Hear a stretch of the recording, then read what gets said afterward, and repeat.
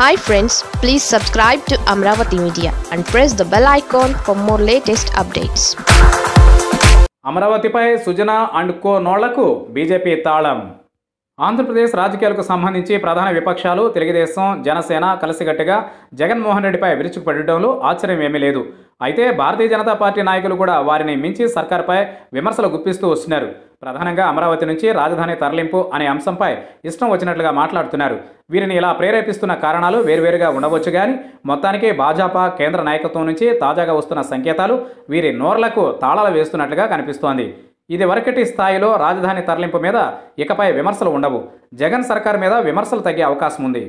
అమరావతిలో ఇప్పుడున్న తరహాలో రాజధాని ఏర్పాటును తొలగించి 3 రాజధానులుగా వికేంద్రీకరించే ఆలోచనకు రాష్ట్ర భారతీయ జనతా పార్టీ నుంచి గట్టి విమర్శలే ఇప్పటిదాకా వస్తున్నాయి.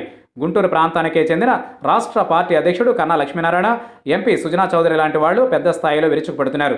జీవీఎల్ నరసింహారావు వంటి వారి మాటలు భిన్నంగా ఉన్నాయి.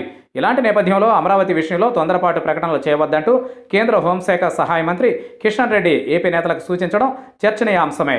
పైగా రాజధాని అనే వ్యవహారంతో కేంద్రానికి సంబంధం లేదని, పూర్తిగా రాష్ట్రానికే సంబంధించిన వ్యవహారమని కిషన్ రెడ్డి ప్రకటించడం చూస్తూ ఉంటే జగన్ నిర్ణయానికి వ్యతిరేకంగా గళం విప్పవద్దని పార్టీ వారికి బ్రేకులు వేస్తున్నట్లుగా ఉంది. రాజధాని అమరావతి అనే పేరిట ఇన్సైడర్ ట్రేడింగ్ సహా జరిగిన భూభాగత్వాల్లో పాత్ర ఉన్నట్లు ఆరోపణలు ఎదుర్కొంటున్న సుజనా చౌదరి జగన్ నిర్ణయంపై పెద్దగానే విరుచుకుపడ్డారు. తాజాగా కిషన్ రెడ్డి మాటలకు తాళాలు వేస్తుండడంతో వీరంతా ఎలా స్పందిస్తారో చూడాలి. కిషన్ రెడ్డి మాటల వల్ల జగన్మోహన్ రెడ్డికి విమర్శల పరంగా కొంత చికాకు తగ్గినట్లే భావించవచ్చు.